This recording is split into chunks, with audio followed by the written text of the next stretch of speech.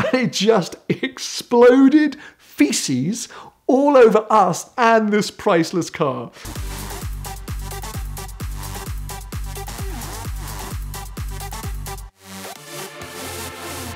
A couple of years ago, I was in Pebble Beach for the car week, and of course the Concours d'Elegance, a very fancy event, which is made up, of course, of some of the most incredible vintage, classic, historic machinery, cars and the like that you've ever seen. And one of the sort of, it's not really a stipulation, it's kind of like bonus points available for the concourse is to do their rally, I suppose, earlier on in the week. It's kind of one of the first events that happens. I think it's on the Thursday every year. And a good percentage, 60 or 70% of the cars entered in the concourse do a big drive along the PCH down to Big Sur and come back and then park up in Carmel by the Sea. And so lots of people can then see some of the cars actually on the road rather than on the Pebble Beach golf course. So it's a really cool event. And the first time I ever did it, I was invited by a friend of mine to join him in his family's Ferrari 250 Testarossa. And now this is one of Ferrari's most successful racing cars of all time, one of their most iconic. But this particular car is also one of the most important because it was the car that won the 1958 Le Mans race. And it was actually the first time that an American won at Le Mans, Phil Hill. So the car is stunning, beautiful, amazing, but also super important and super valuable. As with any car like that, there's an argument that it's priceless, but it depends on the buyer and the market. But it's definitely one of the most important Ferraris that was ever made and ever raced.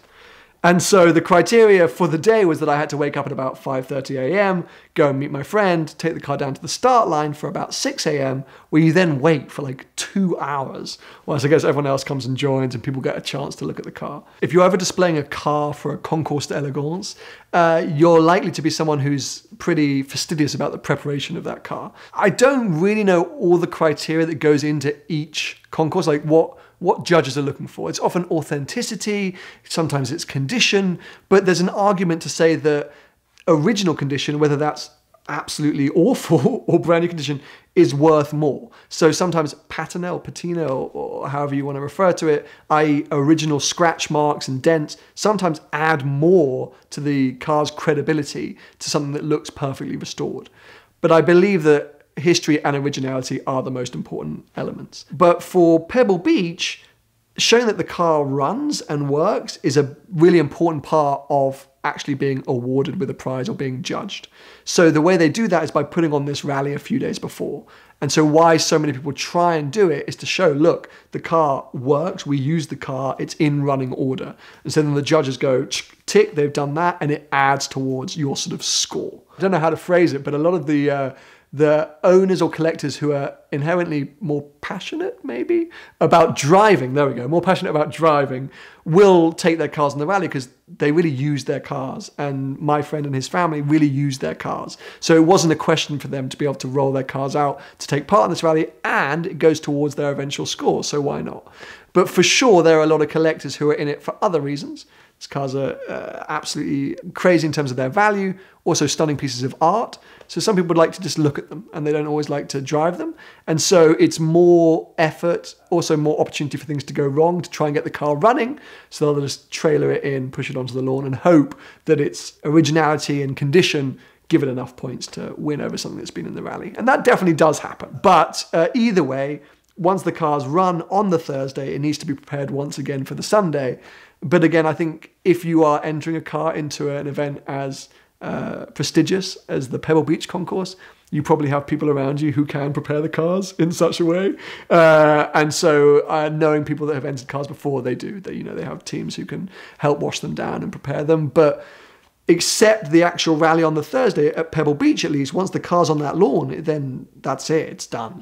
I guess it doesn't want to be leaking oil everywhere, but as long as it's there and in good condition, it's not going to get marked down too much from that. So it's a really interesting world. I think a very different world to the one that I usually spend time around. I'm really bad at cars pre-1960, but it's amazing to see that sort of array and the care and the history that is on display at the Pebble Beach concourse for sure. But yeah, 60s forward, I'm a little bit more enthusiastic about. So, by the time we set off, we were already feeling a little bit sleepy. But don't get me wrong, I'm a big Ferrari fan, and the opportunity to ride in that car, but also at an event as prestigious as the Pebble Beach Concourse, was definitely one that I wasn't forgetting. So I was in good spirits, and I thought, right, time to try and make a video, because let's face it, it's not every day of the week that something like this happens. And definitely you don't see many period raced 250 Testarossas being driven around. So I wanted to sort of tell the story of this specific car because it's super interesting. Not only was it the first time an American had won at Le Mans, but the actual way that Phil Hill ended up being the winning driver was quite an interesting one. Ferrari actually built that specific 250 Testarossa for another famous driver called Mike Hawthorne, who was an Alfa Romeo driver. Whilst at Alfa Romeo, he always had 4-spoke steering wheels. And so this is the only Ferrari 250 TR with a 4-spoke steering wheel because Mike Hawthorne wanted it. Unfortunately, Mike Hawthorne died in a race prior, or an earlier race that season. And so Phil Hill was drafted in to race for the team in Mike Hawthorne's car. But he did end up going on and winning, and it did sort of like the main stint, drove through the night like a madman, and it was a very well celebrated victory. The 250 TR, the car ran perfectly. I mean, perfectly. As I say, I know that my friend's family keep it running a lot and they use it a lot. It's not a showpiece. None of their cars are. They get them out, they drive them as much as they can, and they get real enjoyment from that. I will say, however, though, I think later that afternoon they had a small mechanical issue. I don't really know exactly what, but I was just grateful that it hadn't happened in the morning. A car like that is effectively a race car, which you're now driving around on the street, is always going to be pretty highly strung. But it ran perfectly and it sounds so good. I think maybe they've dialed it down a little bit since its actual Le Mans running days, just so that it's a better road car and not quite as highly strung. But it's amazing when you get into something like that, the flex you feel, the way it moves, the experience you're having, and to think that somebody raced in that for 24 hours, night and day. It's a whole different mentality to what you look at now as endurance racing.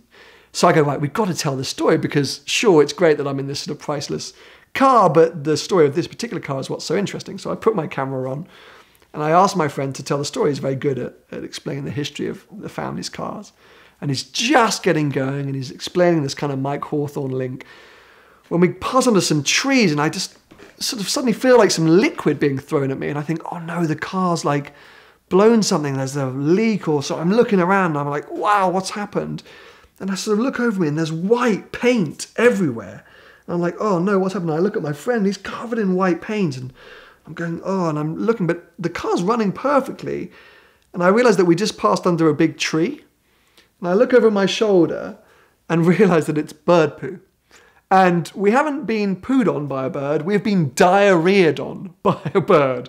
I honestly don't know what was in that tree, but it was not well.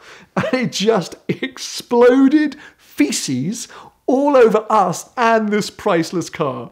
And the best thing is that it's a very dear friend of mine who owns it with his family, and he just started laughing. You know, most people in that situation would have freaked out. I have to rescue the paintwork. This is awful. But we both just got absolute hysterics.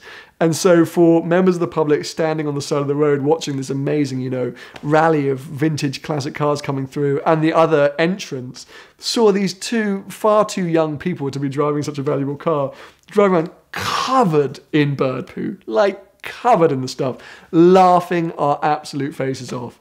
And we get to some kind of stop at the top of a hill and just started wiping it off as best as we could with just, that blue naff paper that you would never go near your car if you were a car guy. But my friend was like, come on, we got to get it off. Like, we can't do the rest of the event. There's lots of photos going to be taken. We're wiping each other's hats, our faces. There's just stuff everywhere. And people are coming up going, what are you doing? And again, just with complete hysteria, we're telling everyone how we've just been diarrheaed on by a bird. Definitely a memorable experience. But we cleaned the car up, did the rest of the rally with a little bit of poo still on our jackets and our heads. But it was just spectacular. That car was one of the most amazing ones I've ever been in my life. Obviously no roof, completely open cockpit. The noise of it is insane, and taking it on the PCH as the clouds cleared, letting it roar, it was possibly one of the best in-car experiences I've ever had, and it was from the passenger seat, so I wasn't even driving it, but I was super happy, and I've got some great photos from us having a great time covered in poo in a really iconic car. We'd like to thank Avalon King for their continued support of the VINwiki YouTube channel. Obviously, I've installed it onto my Porsche 993, which one of our app users is going to win once we hit 1 million subscribers. I've got it on the LP640 and it's performed flawlessly in both cases. The cars are much easier to clean, the finish looks a lot better, and I've really been impressed with it. So we're going to do some more experimentation with the ceramic coating this month, but please do check out the link in the description below, enter the code VINwiki for a discount, and thank them for supporting your favorite YouTube channel.